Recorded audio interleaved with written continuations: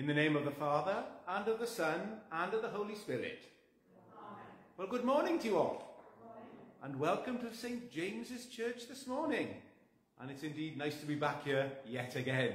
I think you have to put up with me for a few more weeks as well, I think. As well, I'm afraid. The vicar is on a course this week. That's why he can't be with us here today. Grace and peace be with you. Father of glory, holy and eternal, look upon us now in power and mercy. May your strength overcome our weakness, your radiance transform our blindness, and your Spirit draw us to that love, shown and offered to us by your Son, our Saviour, Jesus Christ. Amen. Lord, have mercy. Christ, have mercy. Lord, have mercy. Now we confess our sins to Almighty God, remembering all those things that we have done wrong, offering them to God, knowing that if we are sorry, he will forgive us. Heavenly Father, we have sinned in thought, word and deed, and have failed to do what we ought to have done. We are sorry and truly repent, for the sake of your Son, Jesus Christ, who died for us. Forgive us all that is past, and lead us in his way, to walk as children of light. Amen. Almighty God, who forgives all who truly repent, have mercy on you and set you free from sin, strengthen you in goodness, and keep you in eternal life. Through Jesus Christ our Lord. Amen.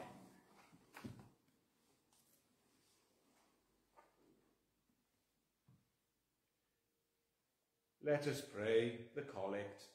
Merciful God, you have prepared for those who love you such good things as pass our understanding. Pour into our hearts such love towards you that we, loving you above all things, may obtain your promises, which exceed all that we can desire.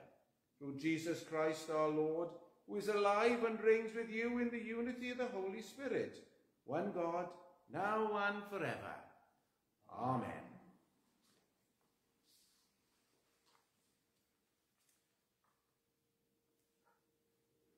The first reading today is taken from the book of Exodus. A man from the house of Levi went and married a Levite woman. The woman conceived and bore a son, and when she saw that he was a fine baby, she hid him for 3 months. When she could hide him no longer, she got a papyrus basket for him and plastered it with bitumen and pitch. She put the child in it and placed it among the reeds on the bank of the river. His sister stood at a distance to see what would happen to him. The daughter of Pharaoh came down to bathe at the river, while her attendants walked beside the river.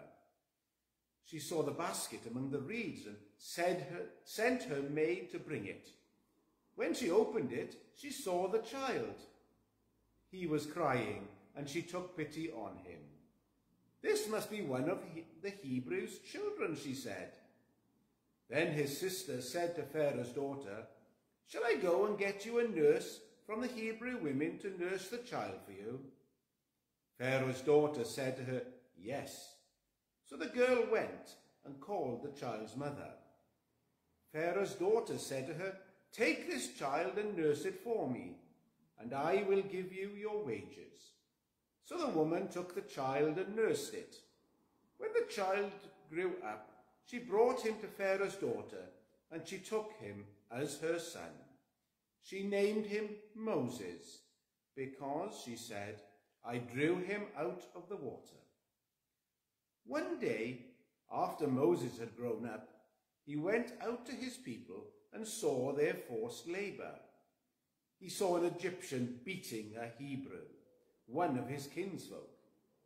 he looked this way and that, and seeing no one, he killed the Egyptian and hid him in the sand. When he went out the next day, he saw 2 Hebrews fighting, and he said to the one who was in the wrong, "Why do you strike your fellow Hebrew?" He answered, "Who made you a ruler and judge over us? Do you mean to kill me as you killed the Egyptian?" Then Moses was afraid and thought, "Surely the thing is known." When Pharaoh heard of it, he sought to kill Moses. But Moses fled from Pharaoh and settled in the land of Midian. This is the word of the Lord. Thanks be to God. I'm going to read from part of Psalm 69. Save me, O God, for the waters have come up, even to my neck. I sink in deep mire where there is no foothold. I have come into the deep waters, and the flood sweeps over me. As for me, I am poor and in misery. Your saving help, O God, will lift me up. I will praise the name of God with a song. I will proclaim his greatness with thanksgiving. This will please the Lord more than an offering of oxen, more than bulls with horns and hooves. The humble shall see and be glad. Who you seek God, your heart shall live. For the Lord listens to the needy, and his own who are imprisoned he does not despise. Let the heavens and the earth praise him, the seas and all that moves in them. For God will save Zion and rebuild the cities of Judah. They shall live there and have it in possession. The children of his servants shall inherit it, and they that love his name shall dwell therein. Amen. Would you stand for the gospel, please? The Lord be with you. And also with you. Listen to the gospel of our Lord Jesus Christ, according to St. Matthew.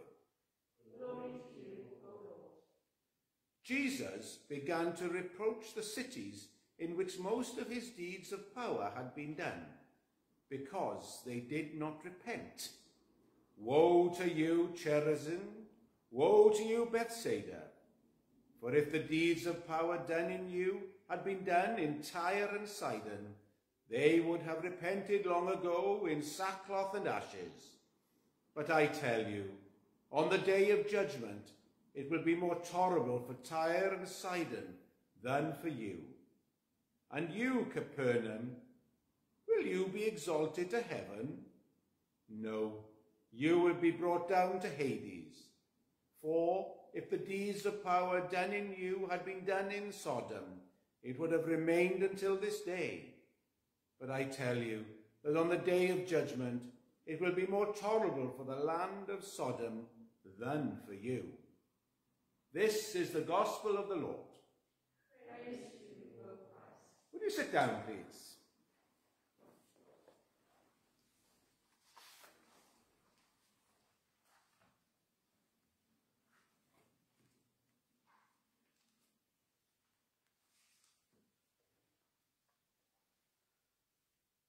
Well, we've just heard a reading from the Exodus there, and a lovely story about how Moses, if you like, stayed alive, I suppose. And can you remember? I can always remember it when I was a child. I don't know why, something sticks in my mind, and I can see this picture of this princess looking at this baby in this wicker basket. Could anyone think like that? Or was it just me? Very often. Charlton Heston in the film. Charlton Heston! Oh, well, was that the robe? No. What was that called? Was it Moses? No. The 10 Commandments? No. I can't remember, no. But yeah, very often a lot of what certainly I think of the stories that we read in the Bible, I think in picture form then. And it must come from my childhood when I went to the national school down in Aberdare there, when the old building, of course, there. It's so small now, by the way. I used to play in that yard there. I had to think there. And we used to have scripture then. It was always known as scripture. R-E today, isn't it? But we had scripture, and we had a different hour every morning. And we used to have some wonderful stories. And very often the Bible was read. And I have, certainly in form, now let's think, I was probably about 9 or 10. And Mrs. Evans was my teacher there. And she's from Llucaid, I think she was. And great impression on me as a young boy then. But anyway, going back to what we heard earlier. Well, the Israelites are in slavery in Egypt. And Pharaoh has made it his policy to oppress them, even to the point of having all newborn male Hebrew babies thrown into the Nile. But one has slipped through the cracks. The baby Moses was drawn out of the Nile, given to his own mother to be nursed, and then raised as the son of the Pharaoh's daughter. Moses, however, is to be the earthly deliverer of the Hebrew people. So we now find God working out his plan to bring this about. The reading continued after that Moses has now grown up and he sees an Egyptian beating a Hebrew. The text refers to the Hebrew as one of his kinsfolk. He has self-consciously taken on the identity of a Hebrew, and he wants to defend his people. The beating may have been with the intent to kill, or perhaps just to defend the Hebrew person there. But regardless, he kills the Egyptian to save the Hebrew. It is clear that this killing was not an accident or the product of spontaneous rage, because he looked this way and that way. Moses, and then when he killed the man, he buried him in the sand. And he might have gotten away with it. And this would be the end of the story. But the next day, Moses sees two Hebrews, this time struggling against each other. And this time, because they are of his people, Moses does not attack the one at fault, but says in disappointment, "Why do you strike your companion?" And he answered, "Who made you a prince or a judge over us? Do you mean to kill me as you killed the Egyptian?" Then Moses was afraid. Moses had been found out. Someone must have seen him kill the Egyptian. But then this bombshell is dropped. One of the fighters said, "Do you mean to kill me as you killed that Egyptian?" What a bombshell. Can you imagine how Moses felt? And someone, apparently an Israelite, told Pharaoh. When Pharaoh heard of it, he sought to kill Moses. Moses is now a fugitive. He flees from Pharaoh and goes to the land of Midian. Midian is a place on the other side of the Red Sea. To get there from Egypt, you have to traverse the Sinai Peninsula. Midian is south of modern Israel and Jordan, and it's now in today's Saudi Arabia. It probably wasn't the most prosperous of places, but was apparently at least suitable for raising flocks of sheep, as the Bible explains later. And as he flees by this route, he is, in a sense, practices for the Exodus. When Moses is back 40 years later, he leads the people on a very similar route out of Egypt to the east, through Sinai and into Midian, and to the wilderness in that area.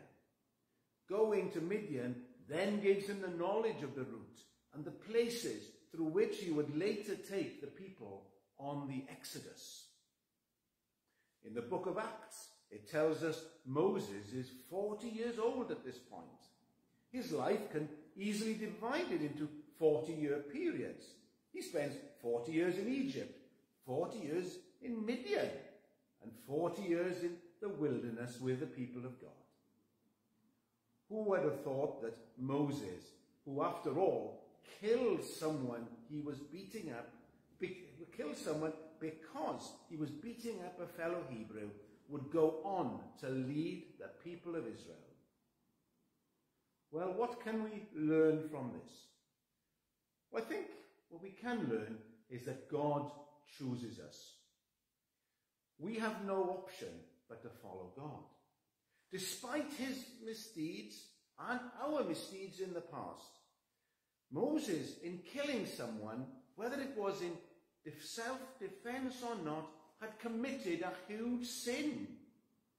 And despite our sins from the past, we must be ready to call for the call of God to do his work here on earth. Despite all our baggage, despite all those times we have ignored God, we must be ready to heed his call. Amen.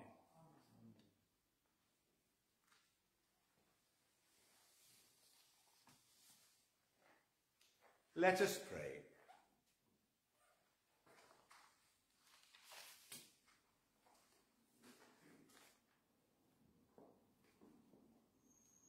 Loving Lord, we offer you our praise, acknowledging you as our God, ruler of all, the giver of life, the beginning and end of all things. Lord, in your mercy, we offer our hymns, our prayers and readings, our words and thoughts, our money, our lives, and our fellowship. We ask you to take what we bring and use it for your glory. Lord, in your mercy, we offer you the next week, the week that is coming, our work and leisure, our commitments and responsibilities, our plans and programs. Take what we bring and use it to your glory. Lord, in your mercy, we offer you our lives, our hopes and fears, our gifts and interests, our time and energy. Take what we bring and use it for your glory. Lord, in your mercy, Sovereign God, may our every act and every day be lived in your power, through your love, to your praise and glory. In the name of Christ, Amen. We also remember at this time those people who are not well, whether they are in hospital, waiting for operations, in care homes, or just still too worried to leave the house. We pray especially at this time for Melanie Griffiths. Lord, in your mercy, we pray for the repose of the souls of the recently departed. We pray especially for Erica Scott, Chung Pui Lee, Doreen Davis, Betty Devoy, and Kia Meyer-Lecher.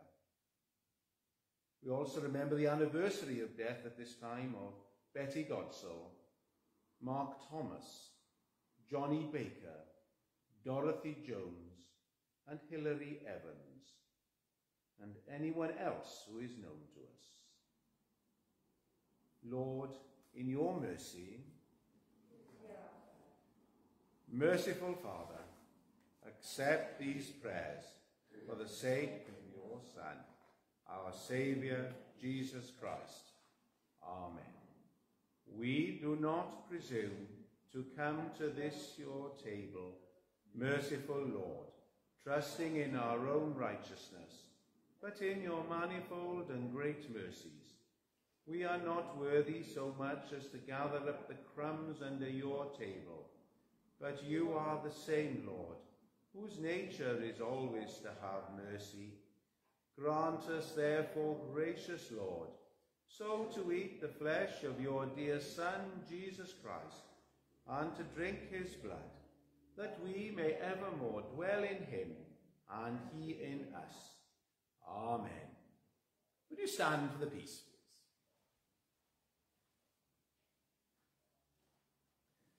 The peace of the Lord be always with you. And also with you. So we share a sign of peace.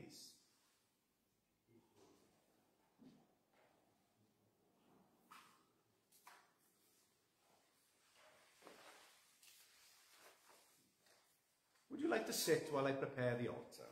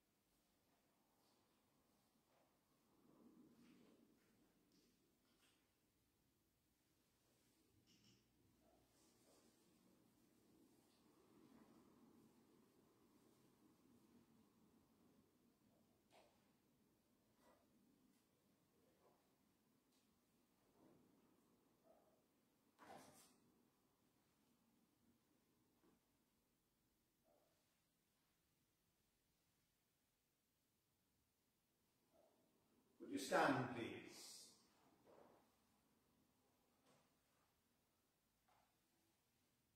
We celebrate together the gifts and grace of God. We take this bread, we take this wine, to follow Christ's example and obey his command.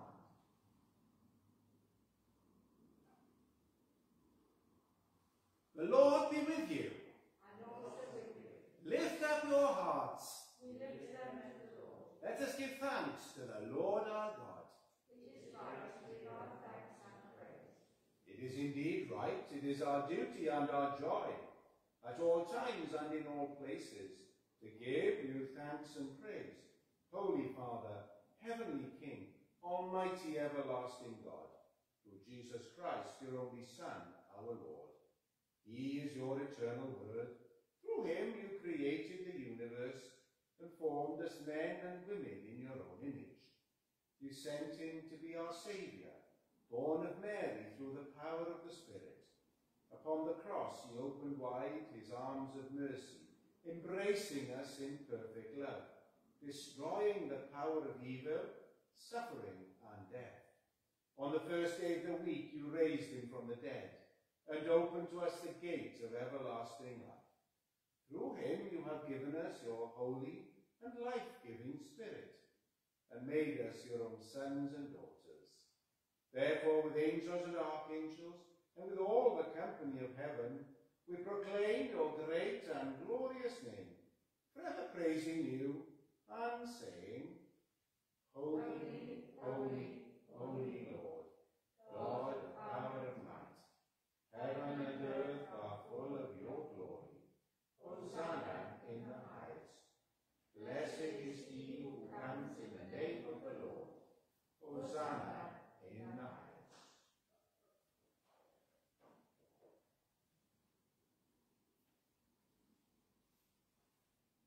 us, Heavenly Father, through Jesus Christ, your Son, our Lord. Through him accept our sacrifice of praise, and grant that by the power of your Spirit, these gifts of bread and wine may be for us his body and his blood.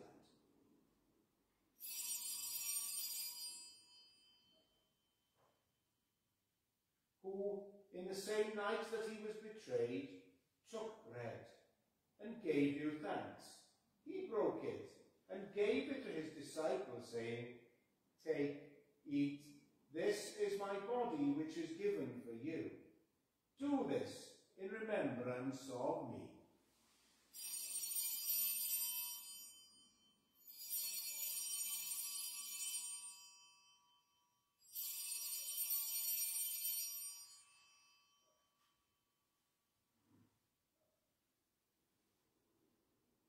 In the same way, after supper, he took the cup and gave you thanks.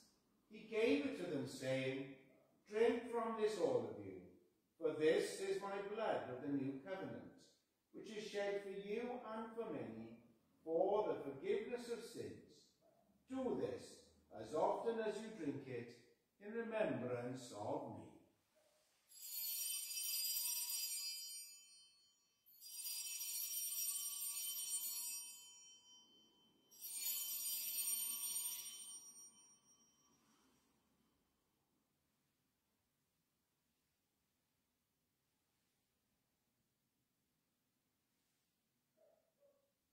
Let us proclaim the mystery of faith.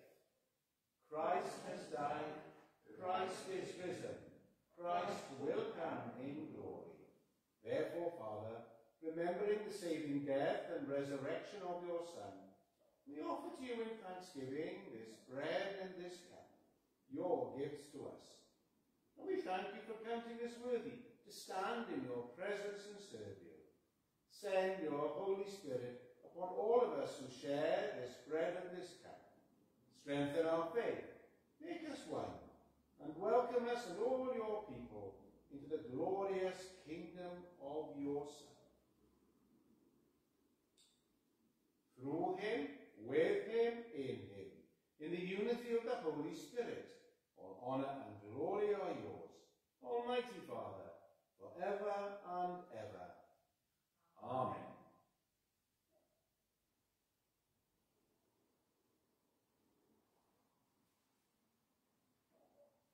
As our Saviour taught us, we boldly pray. Our Father, who art in heaven, hallowed be thy name. Thy kingdom come, thy will be done, on earth as it is in heaven. Give us this day our daily bread, and forgive us our trespasses, as we forgive those who trespass against us. And lead us not into temptation, but deliver us from evil. For thine is the kingdom, the power and the glory, forever and ever. Amen.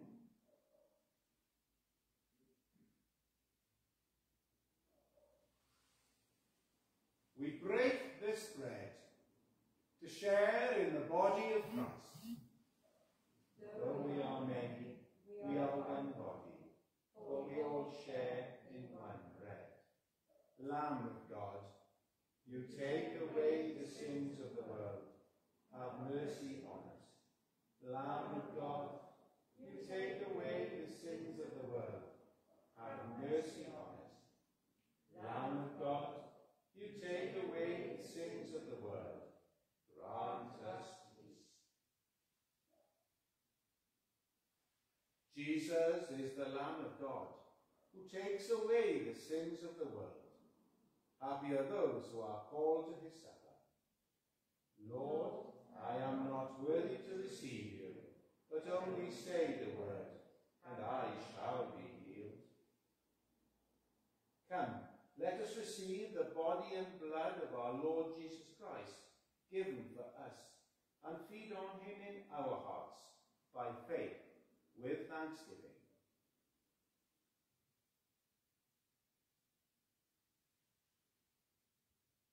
The body of Christ.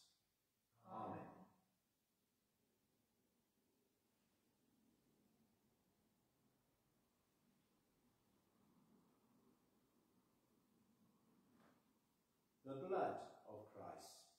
Amen.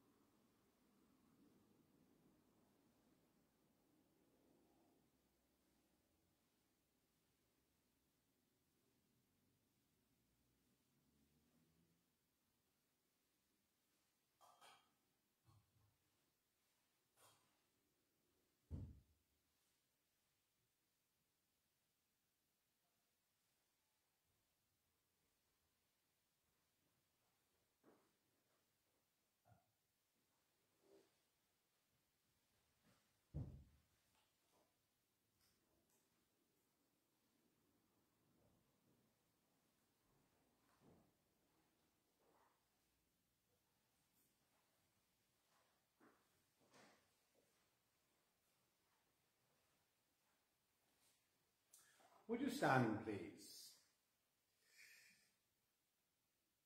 Give thanks to the Lord, for he is gracious. So we say together, God of truth. God of truth, we have seen with our eyes and touched with our hands the bread of life. Strengthen our faith, that we may grow in love for you and for each other. Through Jesus Christ, our risen Lord. Amen. The Lord be with you. And also with you. The peace of God, which is beyond all understanding, guard your hearts in the knowledge and love of God and of his Son, Jesus Christ. And the blessing of God Almighty, the Father, the Son, and the Holy Spirit be amongst you and remain with you all forevermore. Amen. Go in peace to love and serve the Lord.